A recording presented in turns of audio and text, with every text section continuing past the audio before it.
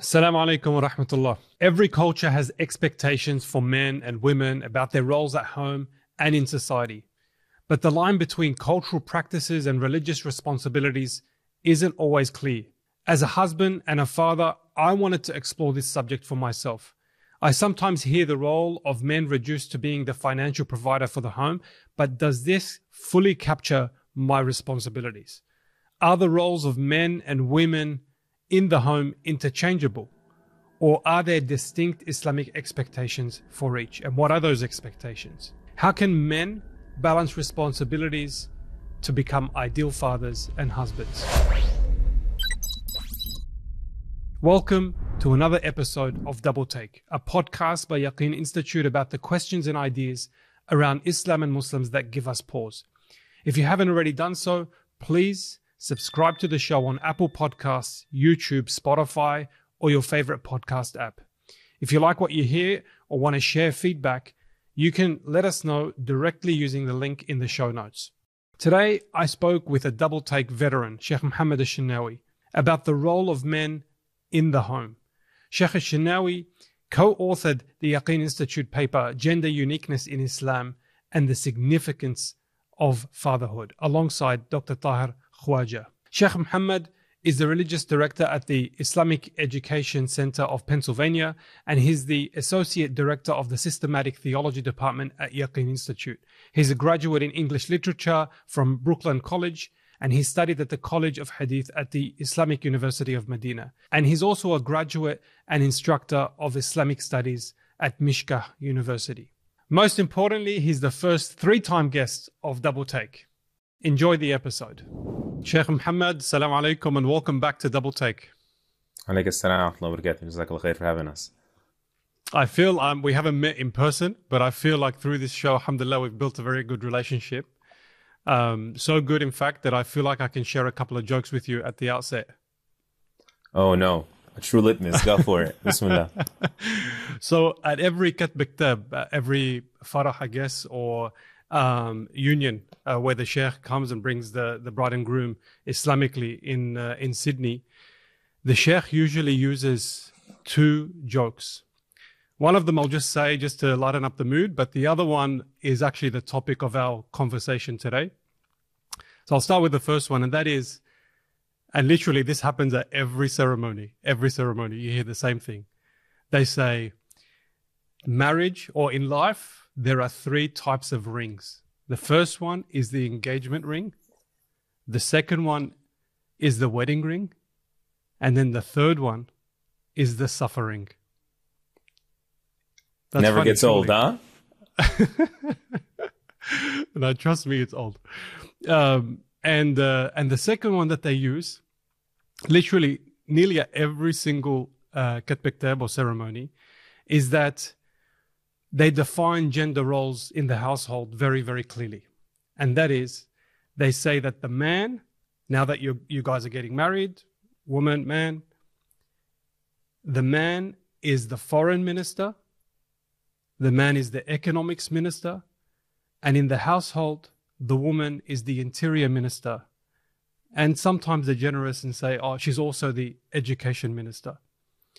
And that is said literally at nearly every katb kitab that I go to. And it gets me thinking, when I hear that, and I hear the clear, distinct roles of a man and a woman in a household, Islamically, is that phrase or is that concept Islamic, or is it just cultural for us here in Sydney? I'd like to know what my role as a man in a household is. And when a sheikh says that I'm a foreign minister, I look after finances, I look after kind of the external affairs, I'm the breadwinner. Right. Is this an Islamic concept? Okay, so the devil lies in the details, but we won't start by speaking about shaitan. We'll start in the name of Allah Azza wa Jal. Bismillah. Rasulillah. These things seem to be, for sure, cross-cultural, very wide. I've heard it in multiple languages, the counterparts of this or its parallels. So in English, actually, so if I can invoke some language here, they say the difference between a house and a home home is where the love is, right? So maybe it's to start from the ground up.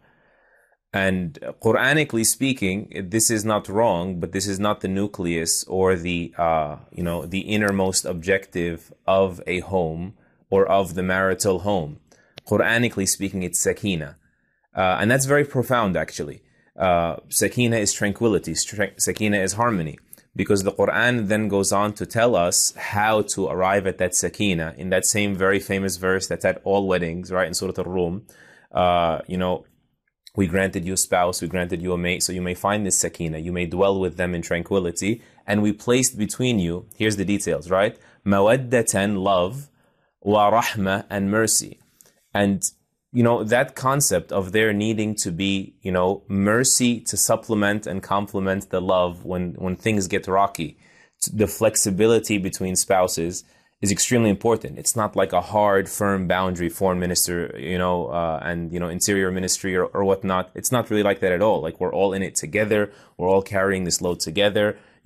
Also Allah says in the Quran, وَلَا تَنْسَوْا الْفَضْلَ بَيْنَكُمْ, that graciousness cannot be forgotten in marriage. Like it's huge. If marriage is really about, like political chases or seats, right? Political offices, it's not a great analogy because it can be inferred from it like feisty negotiations. And that's the very thing that'll ruin the sakina for which the house and the home is made. So that's a part of it, flexibility and mercy and graciousness, and we're all in it together.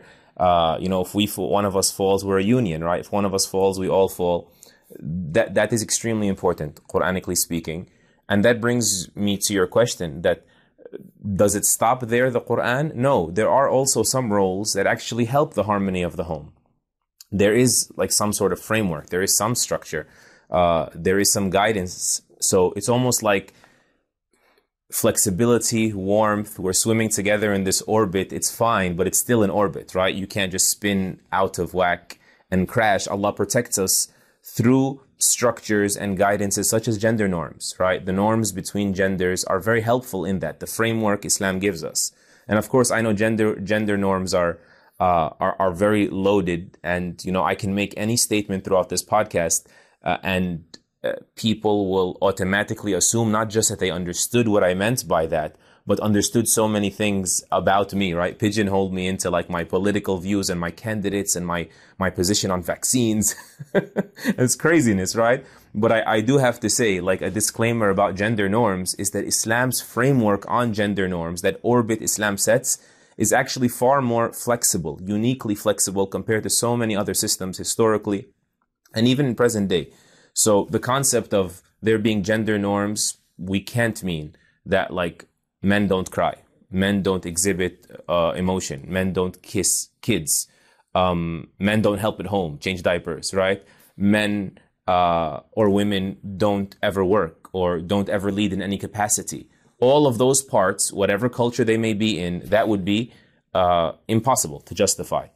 But that doesn't mean there's like an unlimited flexibility. There's still an orbit. It's quite clear that men, Islamically, if you're asking, must spend, for example, on the family. Men must spend, right? Women must prioritize their home and their children. Those are Islamic. And that is the divine balance Allah set for us. All the other stuff, many a times there can be flexibility, it can be subject to cultural norms, that's fine. But the fundamental, offices of man and woman, part of that, yes, was set by the deen. And messing with that divine arrangement is not like a harmless experiment. It is, it can sabotage everything, individual, family, society, everyone. Jazakallah khair. So let's just say I was to write a job description. Yeah. Normally in a job description, there's a section that says responsibilities. Islamically, what are the responsibilities? I mean, like, not cultural, but Islamically, for the man and for the woman in the household. Okay, that's way beyond the scope of a podcast. However, we are two guys on a podcast, right? And so, and we both are donning some facial hair as well, right? And so let me at least focus a little bit on the man here, because it might be an all or none, right? Since we're trying to get a little bit deeper than the superficial tropes and stereotypes or, cliches about what men do and what women do. Men are must be the one spending on the family as an obligation. Sure, if a woman wants to contribute to the family, I would discourage it.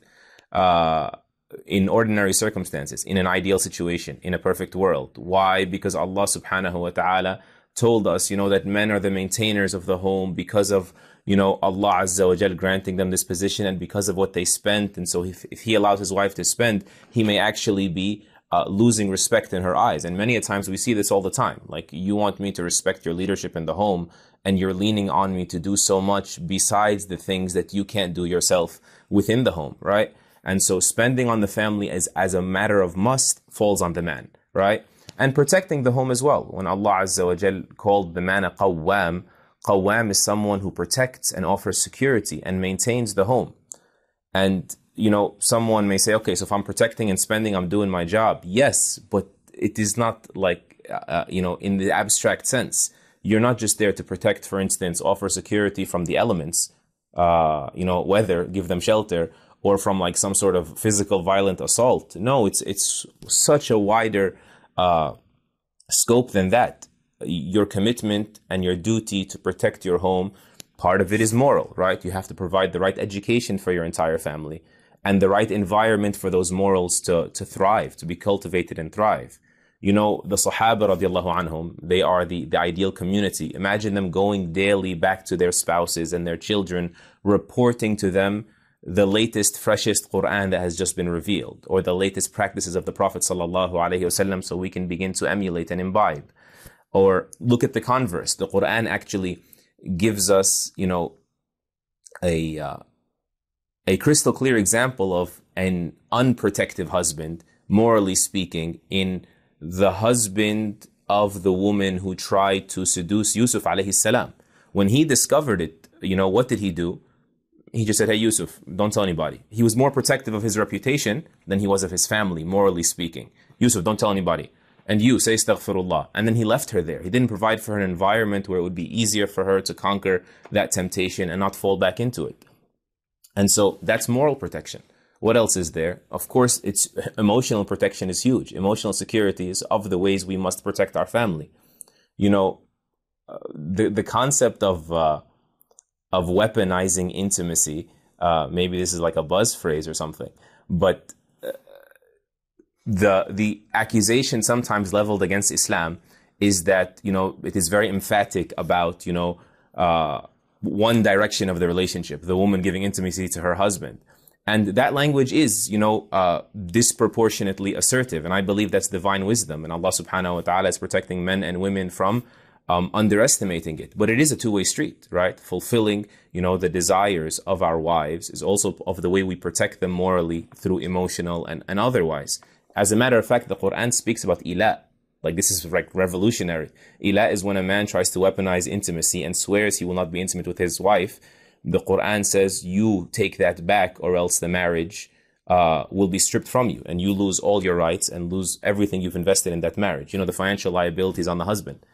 And so ila, for example, or even dhihar. Dhihar is an example of verbal abuse that the Quran came down to abolish. Like, dhihar is when someone says, you're not fit basically to be my partner, physically speaking. You're like my mom to me. And so I just always say, imagine the Quran is coming down in this generation about a man who said this, and the woman came and complained to the Prophet ﷺ, and the verses come down and say, Allah has heard the woman who comes to you with her complaint, and those who say this have uttered an obscenity. And you're like reciting this in the masjid, and that man is in the masjid hearing this, and everyone's hearing it about him. It made a big deal. Even the Prophet ﷺ said, لا تضربن ولا تقبحن. He told the men, don't just not hit. He's not just telling them, don't you dare raise your hand. He's saying, and do not تقبحن is to call them ugly. Don't even insult their faces. They are like men in that Allah Azza wa Jal created the human being in the most honored image, in his image, while putting down the theological discussion on what that means. But the honoring of even her face from being, insulted, offensive language being used towards her. That's emotional protection. Lastly, I'll just say very quickly, circling back to financial protection, providing for them. When Sa'd ibn Abi Waqqas radiallahu an was under the assumption in his illness that this was his final illness, that he was going to die now, He said, Ya Rasulullah, can I give away all my money in charity? And he said, absolutely not. And he limited him to a third, meaning you must leave 2/3 behind. He said, but I only have one daughter. Yeah, he said, it's only one daughter. Like, she's not going to need much. He said, no, it is better to leave her enriched with your wealth, with your savings, than to leave her behind, stretching her hands out to the people one day for someone else to provide for her. That's your duty. Imagine your duty even after you die, to think ahead, plan ahead for her. So, big topic, and that's why I only honed in on men. No, it's a massive, massive topic. Jazakallah khair. And actually, what sparked us even wanting to do this episode was your article about fatherhood. So I do want to hone in on that, but it feels like we could we can swim in many kind of avenues. So just to summarize, when I hear that phrase that the man is the foreign minister and economics minister, really what I'm hearing is Islamically, my responsibility as a male is to provide security for the family. And that is 4 things, if I understood you correctly. Financial security. So I need to be the breadwinner. And correct me if I'm wrong, yeah, Sheikh. Emotionally, what I heard from you was protecting that emotional bond in the family, but also with my spouse. So that kind of, under that comes intimacy and a whole bunch of things. So emotional security, moral security. So I guess my responsibility as a man in the household is to provide like a North Star in terms of education, in terms of ethics, and then physical security, which is pretty clear. They're the 4 things that I got from you. So that's my responsibility. I didn't hear in that the cooking and the cleaning and the raising the kids and dropping off the kids. And is that part of my responsibility? Jamil, that's a great question. Let me just say, because you reminded me of the paper, the paper on gender distinction, right? And the experiment of fatherlessness, or something to that effect was the title of the paper, right? The fatherlessness experiment. That these are also not separate categories. And that's extremely important for a person to understand. You know, when you speak about children, like the affection conundrum, like children, when they are emotionally starved, they don't get enough of affection because their father is absent. What usually happens is actually a little bit different. So the father, or maybe not in that sequence. So the father is absent. 46% of, fatherless homes suffer from poverty. Okay? They struggle financially. And so what happens when they suffer from poverty? Because the father is gone, not only are they deprived of the father's love and affection, which they uniquely crave for. They crave for paternal love, research shows us, and maternal love. But on top of that, now the mother has to go out and compensate, and then they get deprived of the maternal love as well as a result. And aside from the mother, coming home stressed from doing 2 full-time jobs, because working mother is like a redundant statement in and of itself, right? And so let alone when the hours when she's absent, not home, but, burnt out, it is a huge deal, right? As for the roles within the household, so I need to be very honest, right? In our tradition, according to the majority of Islamic schools of law, the household chores are actually not part of the marital contract. They're not part of the marital contract. How this actually showed up in societies is simply based on cultural norms, a lot of it. Cultural norms necessitated on people that I'm going to be working outside and you're going to be the homemaker. And that is why there is nothing fundamentally Islamic that says there can't be a mutual agreement between spouses that, we're going to co-spend on a maid if we can afford it, right? To take care of the house. The marital contract, means that I am, and I know this sounds crude, but sometimes legalities, when you're getting down to the bare minimums, right? Sure. It gets a little bit crude. That I have a wife and she has a husband. It is halal for us to be, intimate with one another, and that this woman has rights on me as a result of that. I must spend on her. I must protect her. If there's children between us, the rights evolve further. And so taking care of the children becomes her fundamental responsibility, and so on and so forth. But homemaking itself, serving in the home, is actually something that it is not possible to categorize serving in the home with these other fundamental duties, like a man spending, like a woman taking care of the kids, giving them, if they so please, their 2 full years of nursing and otherwise. Those are two completely separate things. We should be fair and say, equal distribution of responsibilities. And that is why, forget the maid example. If a man and a woman come to a mutual agreement that we're both going to be out and about and spending on the home and so on and so forth, without neglecting the children. Let's imagine there's no children, they're off in college already, or they're not born yet, and we're going to take care of the dishes together, 1 week on, 1 week off, or you're going to do the laundry while I vacuum. This is totally justifiable in light of Islamic law. Sheikh, Jazakallah khair for clarifying that. Actually, living in a society where there is a lot of gender fluidity, men and women do similar roles. I do have the burning question of why can't the woman be the breadwinner, for example? And I'll circle back to that towards the end of the podcast, because I really want to get to some of the key points that you wrote in your paper. And the first one is about the concept of paternal authority.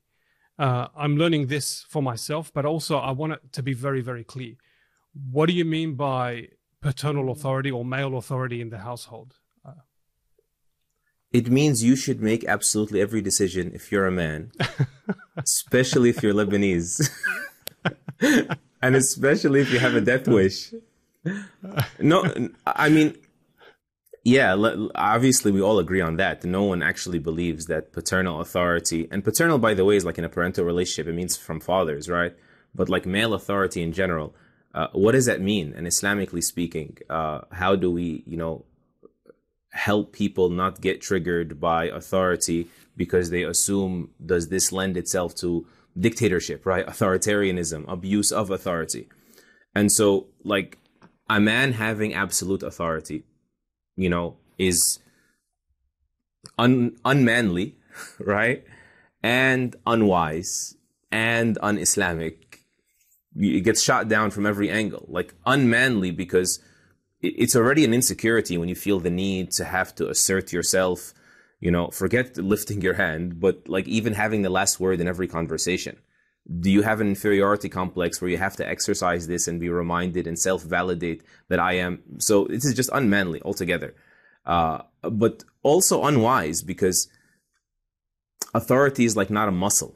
Like the more I use it, the more effective it's going to become. I'm going to grow my authority muscle. No, human beings don't work like that. Human beings are like seatbelts, as they say. If you try to snatch, you get more resistance, right? And so you want to be very wise with authority as well and use it sparingly. Like you want to save your authority card for the major decisions. Because at the end of the day, Allah Azza wa Jal placed the man primarily to blame. Nobody gets blamed more than him. If the ship sinks, the family ship sinks, he gets blamed primarily above everyone else. And that is why, by the way, the authority is there, because it's only fair. If I'm ultimately blameworthy, then I have to have, a greater share of influence on the outcome than anyone else, right? That's the only reason it's there. And so you want to be wise and use it in a way that will give you the greatest outcomes.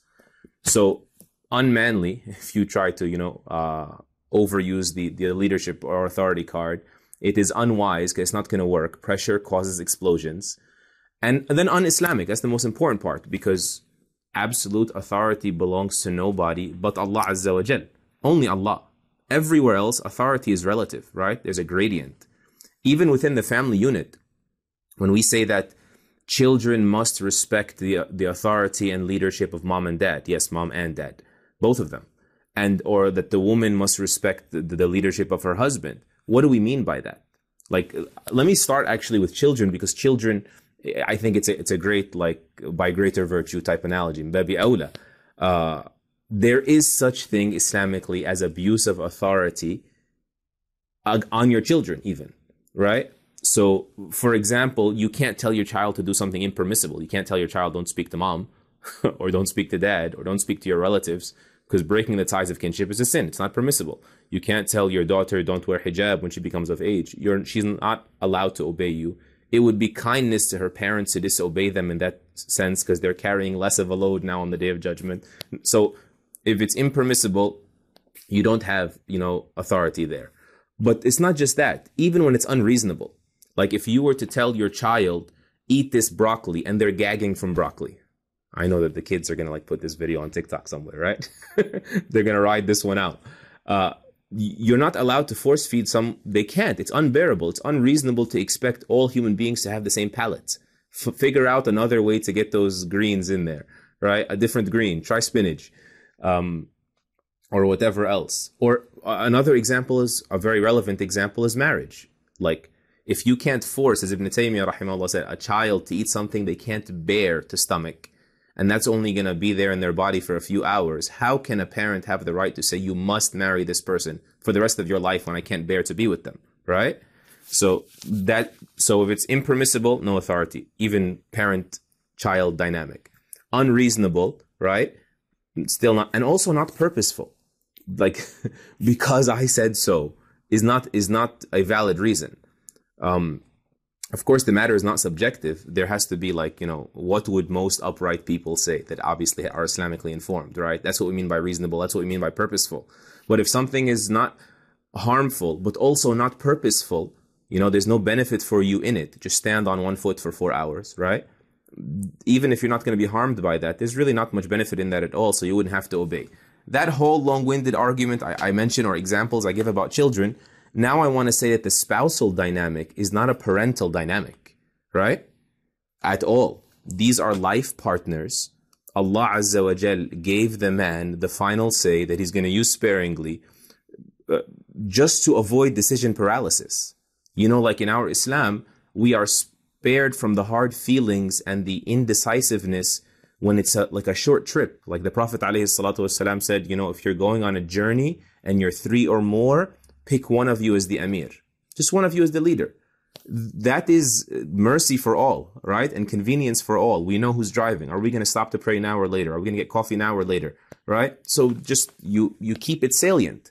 If this is necessary for a few short hour trip, what about the lifelong marital journey with all of these like huge consequential decisions?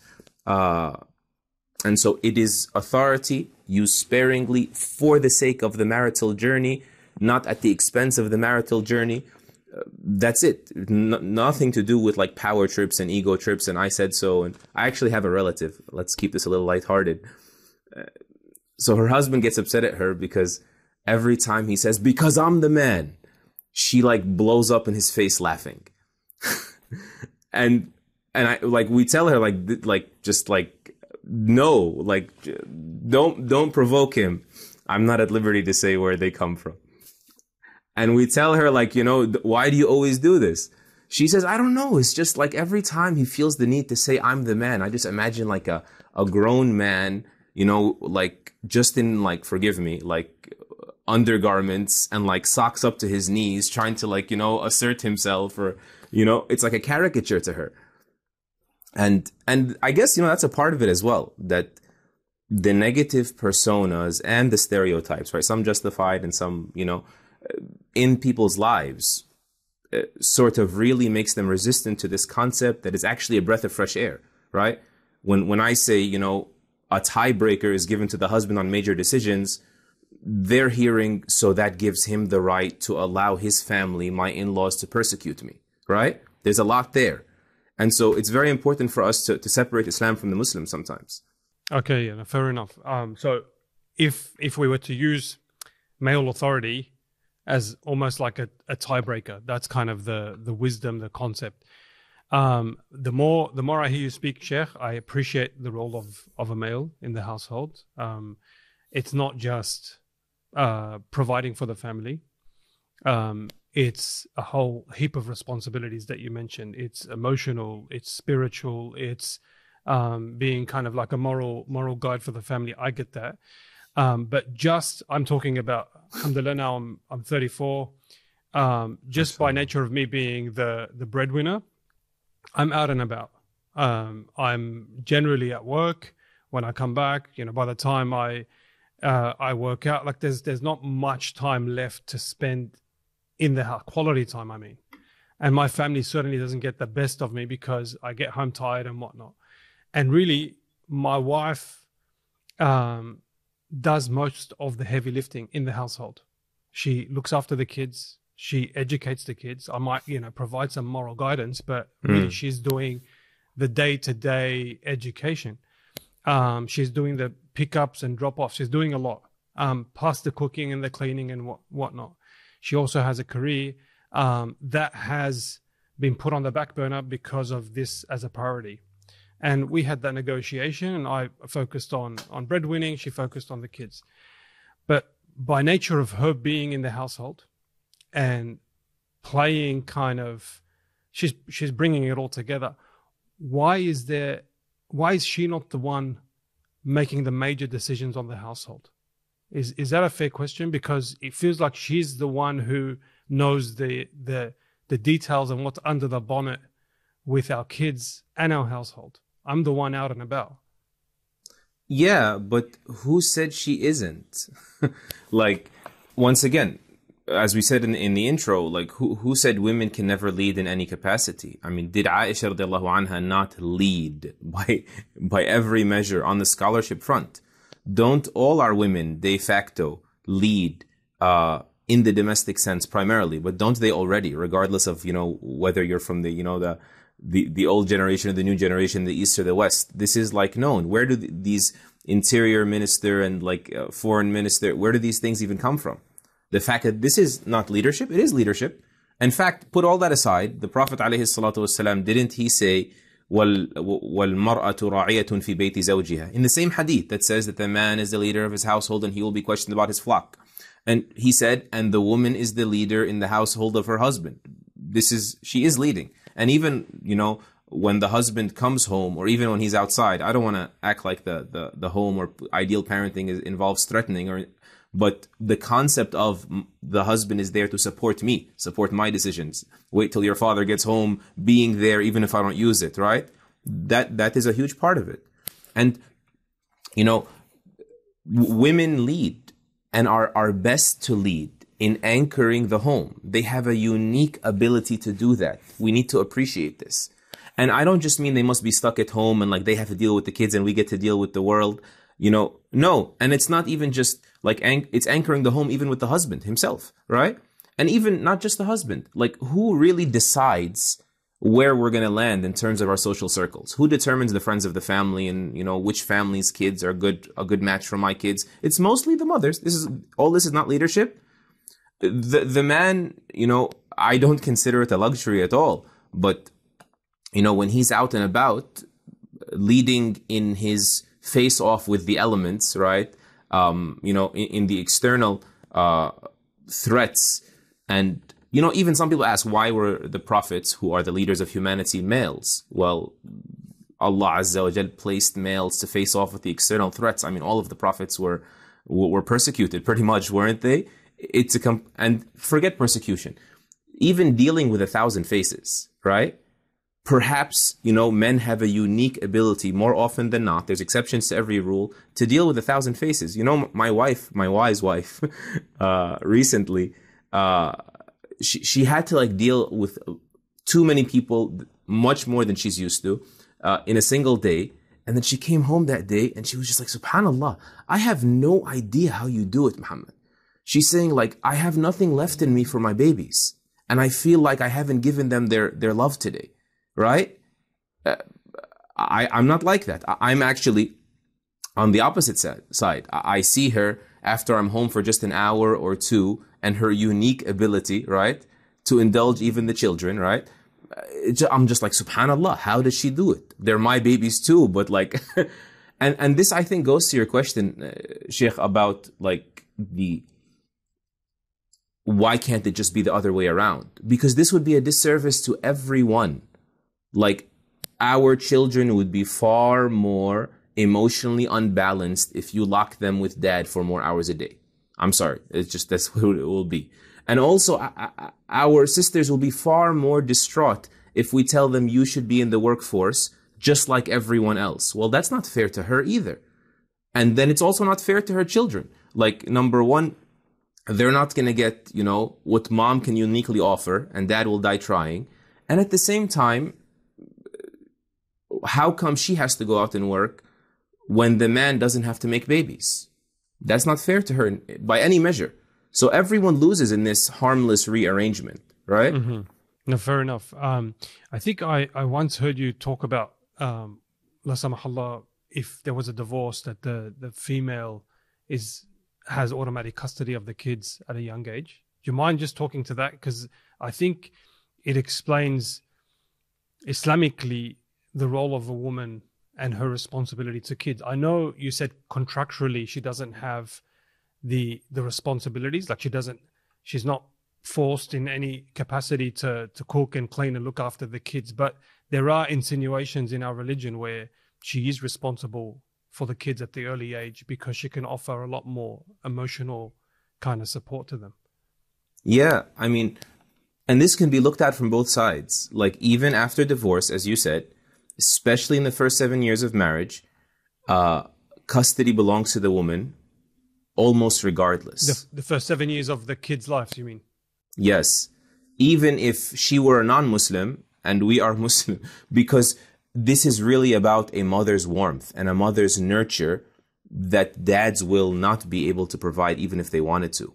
And this is why the man cannot even request the custody unless it's really one of those out of whack situations, right? Like, I don't know, substance abuse or, maybe, a threat to the child, an immediate threat to the child's life. But otherwise, you can't even request it. Not just can't you request it, the mother cannot even offer it because the child is not a bargaining chip. And that's the whole thing. In our age where like our egos are very obese and everyone's just thinking about themselves, and it's like tooth and nail bargaining, whether in marriage or on the way out of marriage. What about the children? The children are not a bargaining chip. The woman is not allowed to give up custody to the man because it's not her choice. There's a shared right here. The right of the child takes precedence over all. And so that right of the child will not be upheld, as it should, unless they're with the mom. And once again, you look outside to dominant culture when people volunteer and opt for, vacating their homes because, the capitalistic or, consumeristic mentality says that making bread and making money is more inherently valuable, more celebration worthy than raising the generations of tomorrow. Now we have what we see all around us, right? The delinquency rates, the substance abuse. It's tragic. And we're just, God forbid, but we are just getting started, right? We've just begun a few generations of experimenting with this no harm, no foul experiment. We cannot, even predict, how consequential it will be, let alone stop it once the slippery slope begins to snowball. So, do you mind? Because I love your take on this topic, but just if I was to balance the male and female role in the household, what does a household lose without a father, and what does it lose without a mother? Because I know this kind of, we've covered it briefly, but I feel like you have a lot to give in this area. I mean, as we try to capture and summarize in the paper, paternal authority and all that is lost with the absence or the uninvolvement of the father is one of the major losses and unique contributions of the dad were he involved, right? The other one is financial security. And I gave the example earlier that when he is not around to provide, the mother gets forced into the double role. And then not only are they 46% under the poverty line, but the other 54% may be financially stable, but emotionally distressed and unfulfilled. So paternal authority and then paternal affection is lost, and cascading into that would be maternal affection because financial security is not there. So those three are a big part of it. The same way that, mothers can offer, as we said in the paper, children something unique that not fathers can never fully match. Fathers also offer these three that mothers can never fully match. That paternal authority, that financial security, and that paternal affection. Jazakallah khair. Very, very eloquent. And you mention affection quite often in this episode. One of the biggest criticisms I get from my wife is that I'm not affectionate enough. So I'm going to defend myself live on this podcast and I'd like to understand from Let's you do where it. I'm going wrong. If you would So, have just Sheikh, like subjected yourself to my flogging, you would have been husband of the year. She would have preferred that. so Sheikh, I work. I've got 2 full-time jobs. I volunteer because I feel like that's my responsibility Islamically.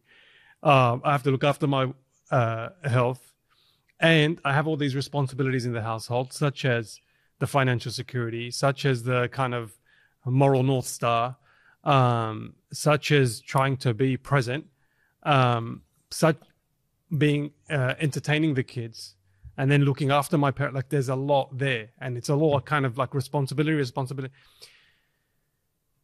And the biggest criticism, as I mentioned, is that I'm not affectionate enough. And I do hear of the Prophet ﷺ being affectionate, but where do I fit that in? And how does that even play a role when much of what I'm told is my responsibility is to be that authority? A part of this is like nobody's fault. And I'm not going to toot your horn too much. I'm just going to give you a little bit of a pass here with this statement, and then I'm going to get on your case. Because, with the atomization of modern life, right? Everything is just becoming, the individual and at best the nuclear family. The dissolution of the extended family has forced us all into an overwhelming place. And that is why I encourage everyone to not, accept being the martyr of overparenting. It's a thing, right? Overparenting. You basically, do yourself in, and you're not doing anyone a favor if you opt for this. That's what I'm saying. The martyr syndrome, I'll do whatever it takes, then you burn out or you break down or you quit. You're not helping your kids or yourself or anyone in between, right? If you go that route. And so community is hugely important. The Islamic village feel, even if, partially reproduced through the masajid, is very, very important. I just wanted to put that there because we are an anomaly in world history. And we've been accelerating so fast that we don't realize that if this is a crash course or not. And we've been, advancing and replacing things so quickly, we also may not realize the amount of illnesses we're picking up, societal illnesses en route. And so we really need some pause and to reconsider how did we get here and how do we make the best of it. But balancing authority and affection, right?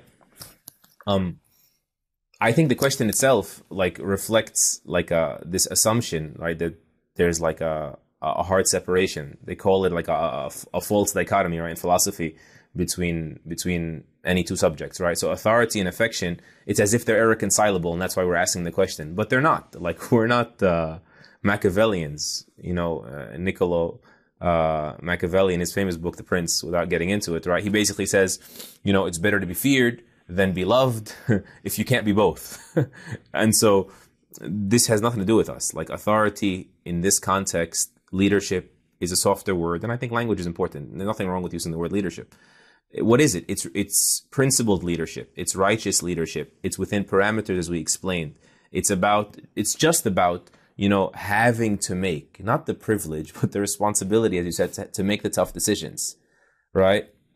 It's not about superiority complexes. It's not about authoritarianism. So many people talk about leadership nowadays, in identity politics and again, the power struggles all around us, whether internationally or domestically or individually. We talk about this stuff and as if it's some, amazing thing. It's not. People are fighting for something that they will never enjoy. Whoever chases leadership will regret it. If you'll give me a few minutes to get on my soapbox for a second, you think I like being a leader? I'm a leader at the moment in multiple capacities. Maybe in my community and in my family and otherwise. I don't like being a leader anywhere. I don't like having to make the tough decisions. I don't like people having these unrealistic expectations of me, right? We really need a paradigm shift to think that authority is somehow you're on cloud nine and you don't have time to be nice to the world and affectionate with the world. And the Prophet ﷺ said about authority, leadership, he said, أَوَّلُهَا نَدَامَةً أَوَّلُهَا مَلَامَةً. As soon as it comes, it brings criticism with it. Endless criticism. Whoever knows, right? This is not a privilege, but let me just forget community and making tough decisions for the community. Even making tough decisions as a leader for our families. My kids, you think I like being the leader of my children? many aspects of this are emotionally difficult. I'm just going to be honest, right? You think I like seeing my kids' eyes well up with tears when I, have to make a tough decision about enough sugar consumption or enough screen time, or now is bedtime, or, no, we're leaving now from your friends or playland or something. I don't like doing that. I don't like having to be the bad cop, right? And same thing with our spouses. You think I like upsetting my wife? You think I like getting home the next day after, like a stressful day at work, and to see that she is still hurt? And she's not hurt because I was vulgar. She's not hurt because I raised my voice. She's not hurt because I didn't consult her even on the decision, but because I was forced, by virtue of reckoning, right? I'm going to be ultimately liable to be the tiebreaker, to make that decision. And like, I have to watch her. And why do the hadith even say that women, enter Jannah for praying their 5, fasting their month, protecting themselves and obeying their husband? It's a huge pill to swallow, right? For any woman, any adult to have to accept authorities, right? And so to see her work through that, I wish I could make it easier for her, but I just sort of have to make the decision. Why do I do all this? It's affection. It's all out of love for my family. To prevent decision paralysis, that the conversation can't go on forever. But let me not speak to women, because, like, again, no, it's awesome, man. I think we can have a part 2 and 3, inshallah, coming up. Yeah, but we're men with beards, so part 2 and 3 will also have to address men more than women. Like, I want to tell the men that many times men, outsource these major decisions, right? Just to avoid conflict, and sometimes it's selfishly, right? I don't want the headache, or I don't want to ruin, the potential for intimacy. Forgive me. You want to just keep things moving, right? And that's not necessarily a bad thing always, because the interdependency is a lot of times what keeps us together, right? There is a wisdom in that. We are interdependent. But sometimes, again, you just avoid making the big decisions. You outsource everything. You check out, basically, whether it's for selfish reasons or coming from a good place, but just you give in to the gatekeeping from the other party. And I want to tell you that if you love your family and you care about your family, it's not really in anyone's best interest to do that. You're going to feel miserable, right? That I'm like worthless. And also, a lot of times you may not realize it, and you may not be told this, that people in your family will lose respect for you, right? For not making the decision, helping us out of the deadlock, and moving things forward. And also, I'll tell the men that, many of us hinder, if I can call it, the lubricant of our leadership, the effectiveness of our leadership. What keeps the leadership wheel, moving smoothly, keeping it oiled by, not providing our family outside of those major decisions now, right? With the security they deserve, with financial, emotional, and otherwise. So even authority, I just wanted to say they are perfectly reconcilable. Many times they're one and the same. Out of affection and love for our family, we're going to just stomach it and lead, even though we know. And it hurts us to see others hurt by, humans will always disagree. We're moving here, we're going to this school, But I'm telling you that if you do it amicably and with mutual consultation and respectfully, and this is in everyone's best interest, for you to use your authority in that affectionate and principled way. But for the most part, this is a very rare case scenario. Like, how often are major decisions made? This is the exception, not the norm. More often than not, you're just back to being your gentle, agreeable, considerate, playful, affectionate, prophetic self, right? Or pursuit of the prophetic self, right? The Prophet ﷺ kissing his grandchildren. This is so huge, so important for the boys, for the girls, to get those expressions of love. A big part of our leadership in the home is getting served last, right? I couldn't snap at my boss, so I'm going to snap at my kids now. Well, that's not very manly of you, right? A real man restrains his anger. Didn't the Prophet ﷺ say that, the strong person is not the one that out-wrestles others, but the one that restrains himself when angry? And same thing, not just with children. Even, the Prophet ﷺ is the busiest man in the world, leading a nation, judge and educator and arbiter, and assassination attempts unfolding on the regular against him, and so on and so forth. And, you would think that he does not have time, in the marital counseling world, they call it turning to, right? Like you notice something, I don't got time for it. Whereas if you would just stop and say, what's wrong, honey? Or one of those things, so many times that, minimal emotional intelligence makes all the difference. The Prophet ﷺ, when his wife got extremely jealous that another wife was sending the food to the guests and she smashes the plate from her neighbor, like, how dare you serve my guests? The Prophet ﷺ, he did not have an ego. He did not have anything to prove to anyone. It's like he didn't storm out or put her in her place about like embarrassing me in front of all my boys, or just, his affectionate, understanding self. And he said to them, غَارَتْ أُمُّكُمْ, your mother became jealous, meaning she's your mother, don't forget. And at the same time, it's natural. It happens, right? And so likewise with us, we need to understand that there have to be these practical, pragmatic expectations. Just when I say that women have the unique ability as mothers, to tolerate what I would go insane trying to tolerate of, hours with young gremlins on the ground, these little babies, it doesn't mean it's endless. No, by the time you come home, you're probably going to need to get served last and make sure everyone else is, able to vent and able to relax and recoup psychologically and otherwise. That's part of being a man as well. There is so much here because it is not the exception, it is the norm. This is how we should be operating. This is part of manliness. Jazakallah khair. Sheikh, usually we do get, as men, a lecture from the Sheikh when we do the Katb Kitab, the ceremony, but we never get that lecture or, piece of advice when we become fathers.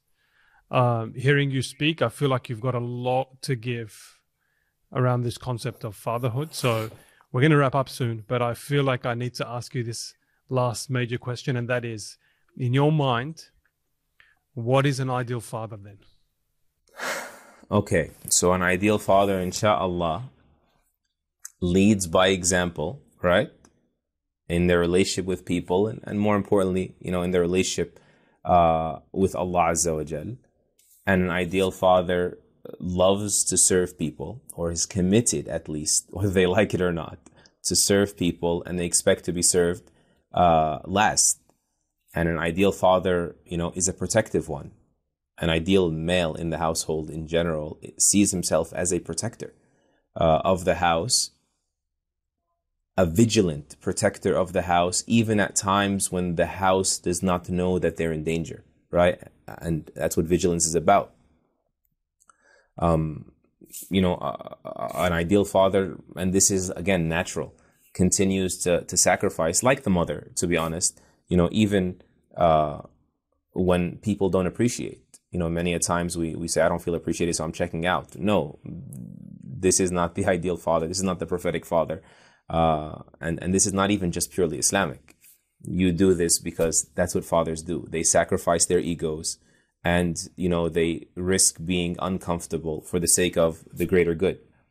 And by that, they pave the way as much as they can for their families and the lives of their families. And as we gave in the examples of the Sahaba, even for times when they will no longer be allowed. As one of my teachers said about like over controlling parents, he said, this is not anything but a bow, this fatherhood role, this fatherhood responsibility that you need to use to send your children into the world, right? You prepare them to take on life without you. So a thankless job parenting, a lot of times, unless it's done for Allah Azza wa Jal, then you'll definitely get your worth in the akhirah, and quite possibly most of the time in dunya as well. May Allah allow us to strike the bow properly. Sheikh, we've had you twice on DoubleTake before, and normally in the rapid fire questions we just have this set kind of list of questions, but with you we had to dig a little bit deeper. We'll start softly, inshallah, with a few basic questions for the rapid fire section. Okay. But then we'll go into something a bit deeper, if that's okay. That's fine. So an easy one to start off with. What was the last book you were reading? I'm finishing up now Guy Eaton's King of the Castle. And what's that all about? And actually, I have to ask you, if you could be reading kind of a whole bunch of Islamic books, what do you get out of books like that? Well, he was Muslim. Okay. Yeah, but my next book is I forgot what it's called. It's here somewhere. Hold on to your children tight, or something of this nature. It is not Islamic, but Yeah. the ethos, I'm told by educators, is very much Islamic. Anyway, Guy Eaton's King of the Castle is about moral accountability in the modern world. And it basically very deeply critiques the advancements of the past century and how they reduce people into, the complexity and machinery of modern life, right? Big industry and all of that. And how this reduces people to the feeling of being just a cog in the engine. And as a result, you lose this sense of self-accountability that, no, I'm God's agent in the world. I need to live a principled life, even if I don't see its fruits, even if I don't think it's anything but a drop in the ocean. No, well, the ocean is an accumulation of drops, as they say, and it's the only drop God's going to ask me about. And so I need to be, in terms of how I treat the ecosystem, in terms of how I treat my fellow man, and so on and so forth, principled and hold myself accountable, morally speaking. It's very profound, subhanAllah. Sounds good. You recently became the Associate Director of the Systematic Theology Department at Yaqeen. That sounds very serious. What is that? And first of all, congratulations. Systematic theology is basically a very intentional approach at introducing or reintroducing the Islamic belief systems and paradigms in general, right? The worldviews in general, to our audiences. And, I would say it is largely grounded in the principle of us being much more in need of building what's absent than destroying what's present, right? We have to build out the truth and the good that is absent or not readily available, right? So much more than we have to work on deconstructing and, demolishing the falsehood or the evils that are present. Because you knock one down, even in terms of like doubts, right? You knock one down, another one jumps in. But That's once right, you have truth there, then you become immune to an innumerable number of doubts. That's awesome. That sort of thing. Jazakallah khair. You published 2 books recently, mashallah. When the Stars Prostrated, co-authored by Sister Rania Busnena, and The Prophet of Mercy, sallam, co-authored with Sheikh Omar Sulaiman. Do you mind giving us a pitch on both books? So When the Stars Prostrated is about 2 to 4 reflections on every verse in Surah Yusuf. And essentially, it is an exercise in tadabbur, right? Tadabbur is deep reflection on the Quran, our last podcast together, right? Checking behind each word. And so we were trying basically just to help people get a feel, like a demonstration of tadabbur being possible most of the time, at least in the examples we used, without even grasping linguistic nuances or the original Arabic or otherwise. It's just how to do this, right? So small example, Yusuf alayhi salam, they open the door, she says he tried to rape me and his shirt is ripped.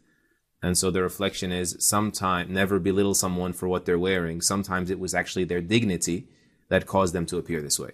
They refused to beg for money, or they refused to give in to immorality, right? They refused to steal, that sort of thing, to help us draw parallels through Quranic, reflections. That's the awesome. Other one was the first paper, I think, I wrote for Yaqeen, along with the help of Sheikh Omar, hafidhahullah. 70 Moments of Moral Greatness is what I think the original title was. All these times that our Prophet sallallahu alaihi wasallam, transcended and took the higher road in the face of hostility and enmity and hatred and insult. And it was almost like me and Sheikh Omar are saying, let all those people that keep recycling accusations against the civility and the compassion of our Prophet sallallahu alaihi wasallam gather, all they can, those 5-10 old, used out, texts, many of which are weak hadith or decontextualized hadith and otherwise, and let's drown them out with the opposite. Let them show that, with the weak and the authentically misinterpreted, there's still so much more to disprove and, rip a gaping hole in your accusatory narrative about our Prophet sallallahu alaihi wasallam. So it turned out to be more of a faith booster and solidifier and a means to draw people closer to loving the Prophet alayhi salatu wasalam, not just simply disarming those who try to criticize him or demonize him alayhi salatu wasalam. Sallallahu alayhi wasallam. Sheikh, you're not too active on social media, which is a good and bad thing. But when you were active in 2017, we found 9 photos of horses. And then in 2016, we found another picture of a horse with a verse from the Quran. My goodness. Who are you working for? Yes. How much they paying you, bro? Who sent you? No, I'm paying the person working for the... No, I'm just joking. So horses. We thought we'd light a spike a bit. You clearly have some feelings for horses. Do you mind explaining why? My feelings for horses have changed. Okay, tell me. I actually just became allergic to horsehair. Past 3-4 times I've come near horses, my eyes sort of like really react, and it was very sad for me. Alhamdulillah.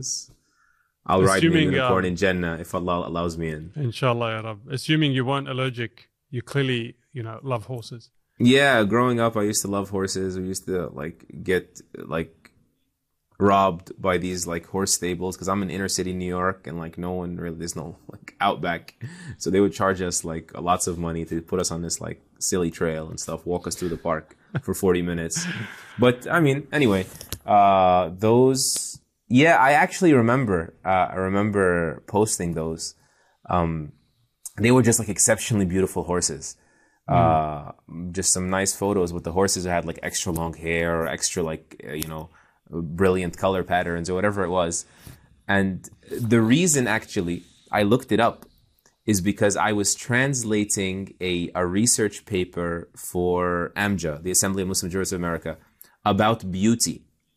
And so it was actually a fiqhi discussion about the beauty parameters for women, cosmetically speaking and otherwise, what they can do in their home, what they can do outside, and what they can't. And so the preface, Dr. Hatim al-Hajj actually, he was writing in the preface that, seeking beauty is a human need.